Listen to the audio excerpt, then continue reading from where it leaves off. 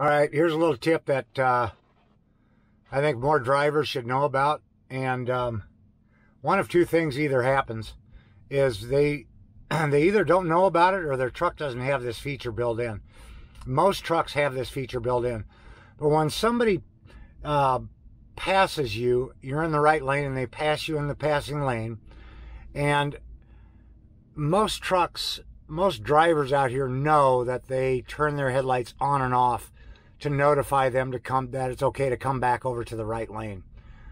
Unfortunately, a lot of drivers don't know this, and invariably what happens to me is about the time I look in my right-hand mirror is when the truck behind me flashes their brights at me, blinding me. And I'm telling you, it is very unnerving when somebody puts their brights on when you're looking right at their to see where they're at, to see if there's room to come back over. So here's what you do to turn your lights off.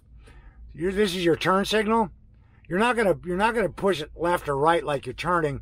You're gonna push down on it, push away from you like this, and hold it for a second. That'll turn off your headlights. When you let go of it, it'll let your headlights come back on. So it's as simple as that. And if you try it at night sometime when you're sitting just parked, turn your headlights on and do this. Push down on that lever on your turn signal, and your lights should go out for momentarily, maybe a second or two. That's all you need to do to notify the truck ahead of you. You may do it once and then maybe wait a few seconds and do it again. And that lets them know it's okay to come back over.